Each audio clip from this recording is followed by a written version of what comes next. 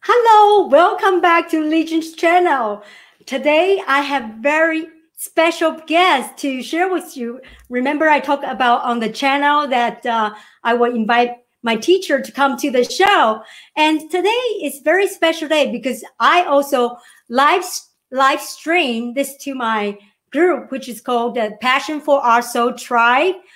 The guest, as you know, on the title is an astrologer. Let me just briefly tell you about a little bit about her background, and we'll invite her in. As a practicing astrologer, Stormie Grace houses her show on YouTube. She has been producing content in Colorado and around the globe since 2014. Holding a doctorate of business enables her to apply those skills to business and mundane astrology, as well as personal chart work. She specializes in teaching group, one-on-one sessions, and clients' readings. Without further ado, let's have a warm welcome to Dr. Stormie Grace to the show. Hi, hello everybody. Hi, Stormie. Welcome. Yes, thank you for having me. This is so exciting. I remember when you were just creating this.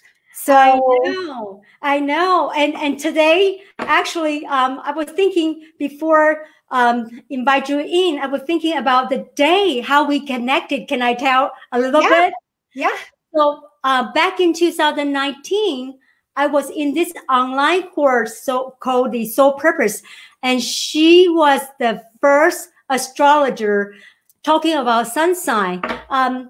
During my college year, I always admire people who can do this. Either I listen to the radio, magazine, or newspaper, but I know my sun sign, moon sign, and rising sign, but I don't know too much about it. And there's even a natal chart. So I met this teacher and I said, wow, I love her energy. I want to follow her. And the rest is history. Here she is. Stormie, tell me, to tell everybody, how did you get into astrology? How you have so much passion. I saw you on YouTube, so many videos you have produced. I don't know, you are such a hardworking, brilliant individual. I'd like to know you about more your background and tell the world about you. Okay? Yeah, absolutely. Well, you know, it was, I don't know, everybody just has their own story. And so for me, when I was really little, I mean, I was probably about 6, and I really just realized I saw the world a bit differently. I realized I knew that there was more than just what was physically happening in this plane, that there were things in other planes, and that we all belonged to all of them at different times. So I kind of naturally had that default setting, and I've always loved color. So you can probably see all of the color back here.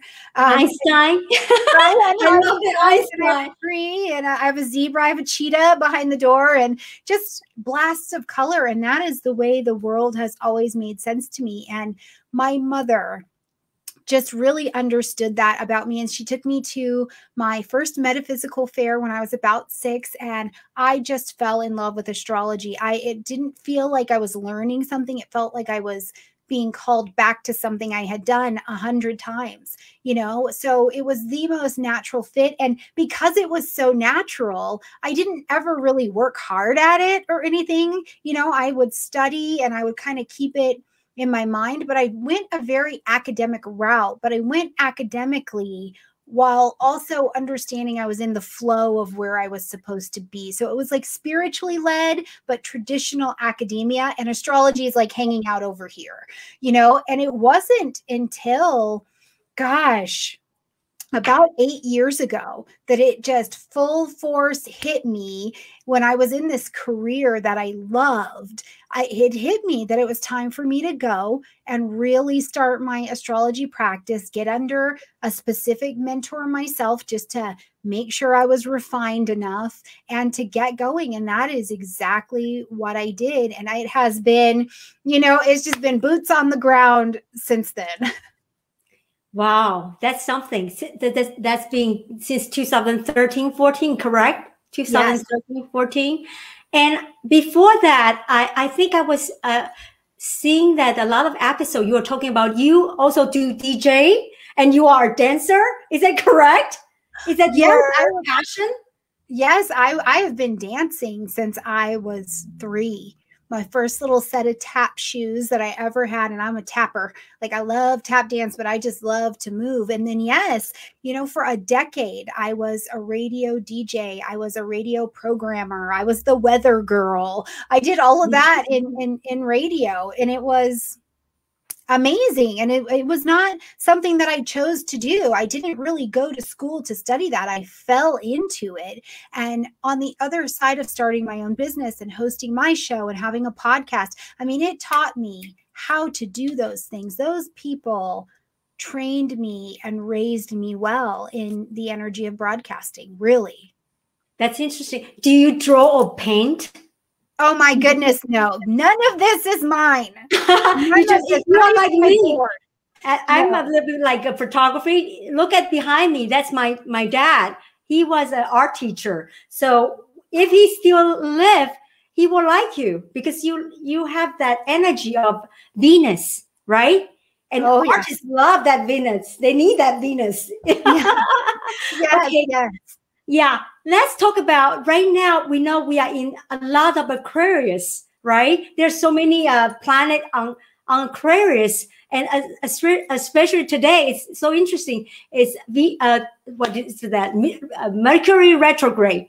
So it's to review, revise. So we are like reviewing and revise at this time. We are.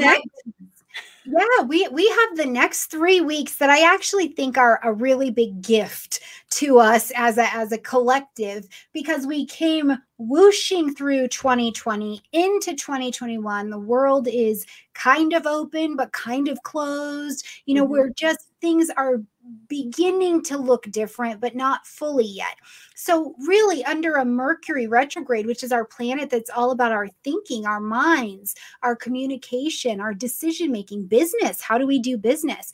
As this planet is in retrograde, we get to go back over everything we have learned for this last year, certainly for these last handful of months, and just assimilate the information, absorb what's happening. If there has been paperwork like taxes or anything like that, practical things that need to be wrapped up, we have all of February essentially to get those things done and just review what's been going on, make some peace with it, so that as we're getting into the March energy, we can use that springtime to come forward, and we can all spring forward together into what our next reality is. Because the fact is, in Aquarius, nothing just happened in the United States. Nothing just happened in Japan.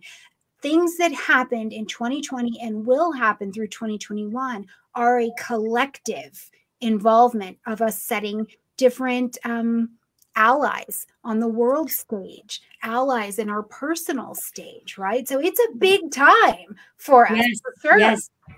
Last year was so much energy, but talking about the Mercury retrograde, as I'm still learning a lot of astrology, ever since the first class you have, you know, your individual, not individual, that group class and your group class. But I understand astrologer know about this term. A lot of people come to the show or even this group, they are pretty laymen. Can you explain a little bit? It's really, this planet is like a backwards. Can you explain just a little bit so people know a little bit about what is this about, the retrograde thing? Absolutely. So yes, let me explain first. Truly, if you're very new to this, you have no idea what all of this is about, that's totally okay, even if you know a little bit. The biggest concept to keep in mind with astrology is its connection to astronomy. And energetically, what we view it as, the interpretation in astrology, is that we have this planet Mercury in the sky, and we are made of the same energies, the same stardust, the same makeup as those big old planets out there. So when something happens to them, it will happen within us. Some planets are closer, so we can really see it when it happens, and some are further, and it's a little bit more subtle. Mercury is a very close to us planet, so when Mercury has a movement or is doing something in the sky, nobody is exempt from the movement of these energies. So we pay a lot of attention. And because Mercury is so personal and close to us, we have to look at the astronomy of what's happening. What is Mercury's movement? Is he close to the sun? Because when Mercury's close to the sun, we're all very busy. We are all very busy because we get caught up in this energy. That's the vibration that hits us. You know how they say, catch the vibe or go with the flow. That's what they're talking about.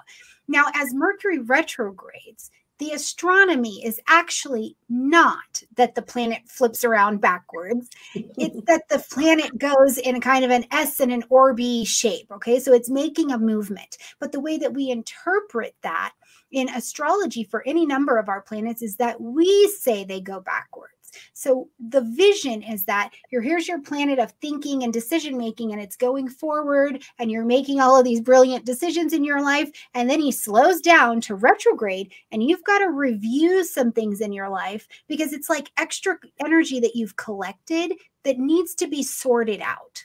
Right? It's the paperwork that you just need to go ahead and sign it. It's the conversation. You need to just go ahead and have it or whatever. So that's kind of the idea when we're talking about these energies is, first of all, those big old balls, whether you just come from astronomy or astrology, when something happens to them, it shakes down to the little people, and that's us, and something will be stimulated. And in the retrograde, we get to review where we'll go back. So that's exactly what's going on. Thank you for that. That probably can explain a little bit about what is this about. As above, so below, as within, so without. And there's a master astrologer, Rick Levine. He always said, think cosmically and act locally. Yeah, something like that. Yeah. I'm so glad he will be teaching this project. You know what? I have so many questions. You know, last year was so challenging, and your energy is so vibrant. How do you keep so joyful and peaceful in a challenging time? Can you share a little bit about this to the viewers? They can learn something from you, right? I hope so. Everybody from everyone. You are a teacher. We will listen. Yeah. Well, I can tell you that for me, it just comes down to the root of all things for me. And that is, where am I spiritually with my life, with this power, with whatever. So it's very much so for me, comes down to what is the level of my spiritual fitness, because I feel like when I'm spiritually solid, you know, I'm connected, I'm able to take care of myself from then. I'm able to ebb and flow with what is going on in the world without being just knocked off my feet, which, you know, I'm almost 40 years old. I have definitely been knocked on my butt before. You are so young. You are millennial. The generation is at Z. I'm right? a millennial. I'm in between the Y and Z. X. I am Generation X. I'm one generation.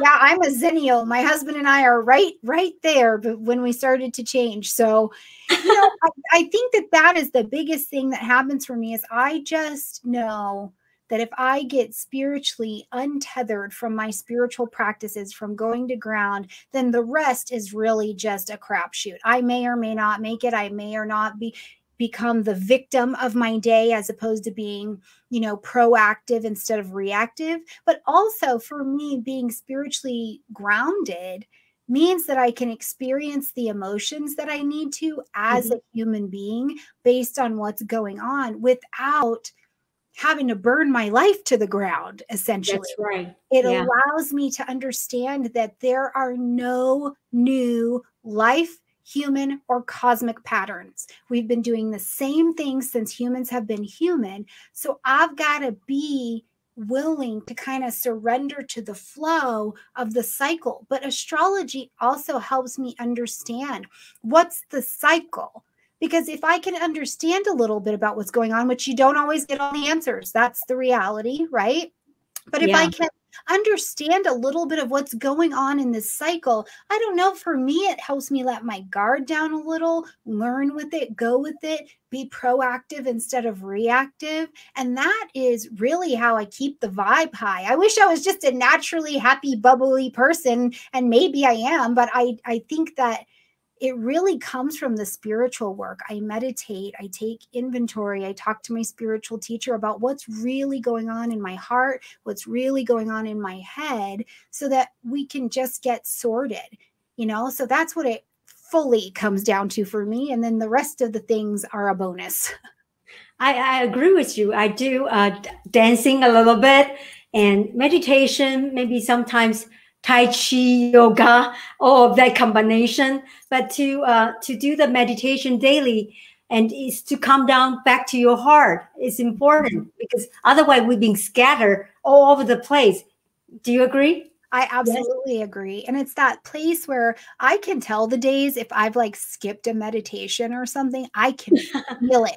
And you know how I feel it is like a regular human, you know, something will happen and I just get this kind of tightness in the pit of my stomach. And I know it's because I'm annoyed or I'm whatever, or I'm going to be controlling in some way. And it's because I just haven't started my day with surrendering myself to what the day's got to offer. I can feel it when I don't meditate. Oh my goodness, I can feel it.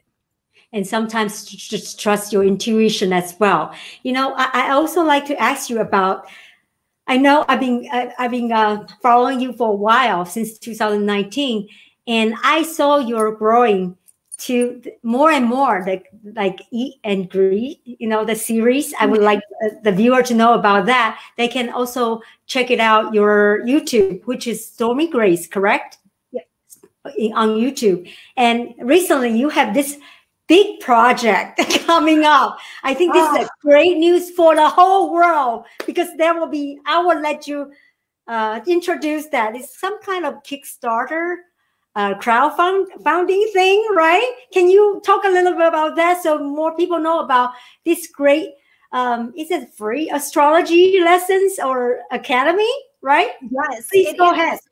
Oh gosh. So we're here in Aquarian times, which is very much so about communal things, and also how do we take things forward. And one of the things that I heard in 2020 over and over again is that we had areas of our astrological community and in the world that were just underserved in terms of genuine astrological information. They had maybe pieces, and bad information leads to a bad rap really quickly, or misuse of information. So there was just like this space where astrology education wasn't there, or it was so expensive that people, especially in 2020, just couldn't do it. They just couldn't afford the prices of classes. And I will say this too, to all of my people who study astrology, teach astrology, I think all of our classes are priced beautifully, but this just happens to be a little bit of a unique time. So what I decided to launch out is huge and crazy, but so far beautiful. I've decided to not teach any of my group classes privately this year. I'm teaching them all live on YouTube. So if you can access YouTube, you can watch them. And I've invited master teachers. And at this point, I invited 12 master teachers to come teach with me. And I now have 28 master teachers from around the globe who have signed up. Yes. So I will teach every month. Yes, they have just shown up to do this. So I will teach a lesson every month, and then the master teachers are coming in to deepen the lesson, give you another perspective of that. They are coming to share their astrology education and knowledge with you. It is in a solid, consistent stream of videos. So by the end of the year, you haven't had to cherry pick videos. You get a solid class for a year and then additional education.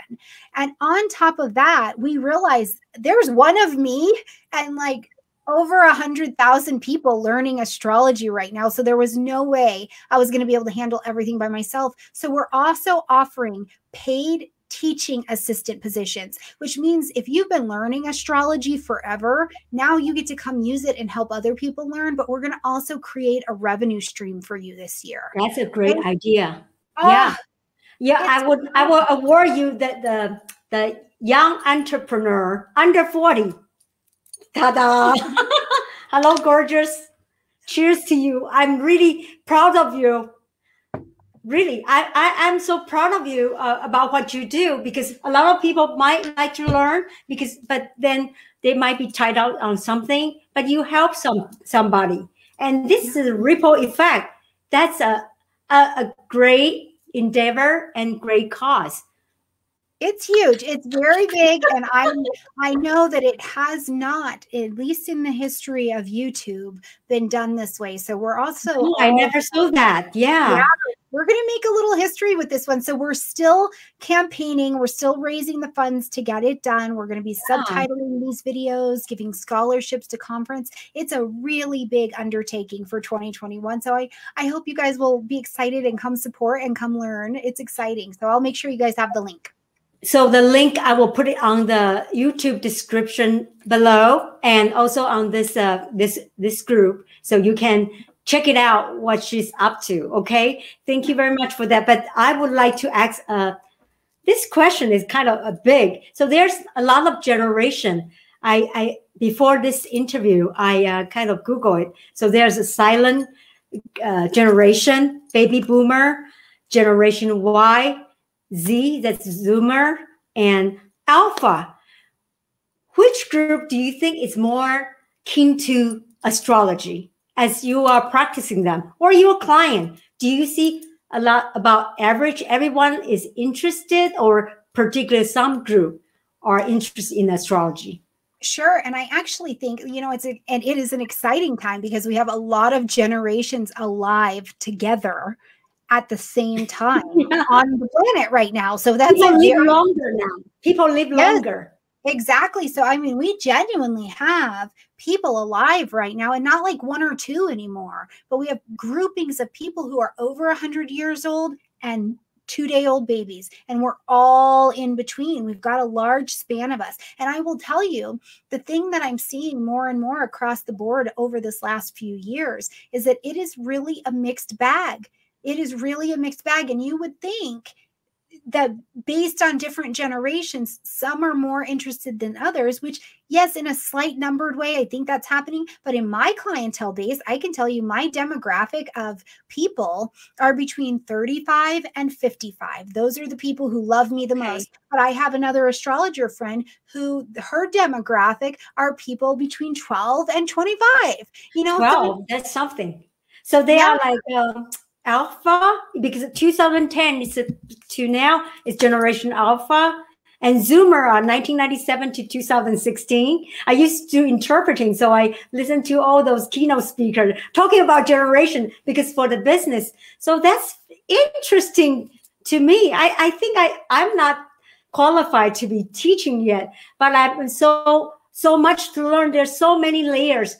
And I believe I have a little bit gift by following a great teacher. So far, it's like concurrently 2 to 3 I'm following after your class. For sure, your content has produced so much wisdom in there already. I would just wish I can know you maybe a bit earlier. But it's all the right timing, right? It's all meant to be at the right time, I believe. Exactly. Before we part, I don't want to occupy too much of your time. I believe you have so much to do. Let's play a little bit game. Give us a little bit, 1 or 2 keyword. And I try to say from Aries, and you give a little bit keyword for each sign, what that's supposed to mean. Is it okay? Will that be fun? Yes. I have to remember because I didn't memorize. So Aries, the keyword. Okay. Aries are our warriors and our initiators of the zodiac. So they're going to be our go people. Taurus. Taurus is lovely and slower, and they're going to beautify and make things very rich and very steady. Just to clarify, we are talking about sun sign, right? Well, just the signs themselves, because even if just the sign itself, because different planet could be there. Okay, that's another area.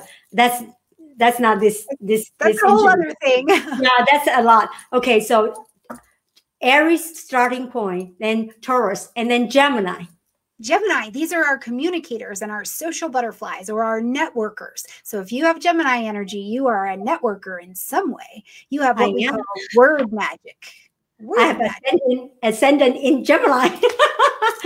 Okay, then Cancer. Cancer, nurturing, but Cancer is also the nurturing soldier. So this is the protector as well, but this is definitely our nurturing energy. Like a mother? Like the mother, or just nurturing, because it can even be the father, but just think the word very much so nurturing. Leo. Leo, this is our bright star, right? This is ruled by the sun. So Leo is like, here I am. This is our king. This is our queen. This is this big-hearted, brave energy. Leo the lion. The lion. Virgo.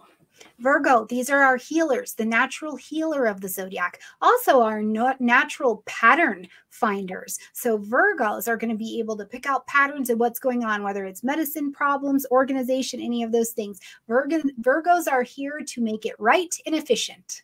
Perfectionist details. Yes. Libra. Libra, these are our relationships.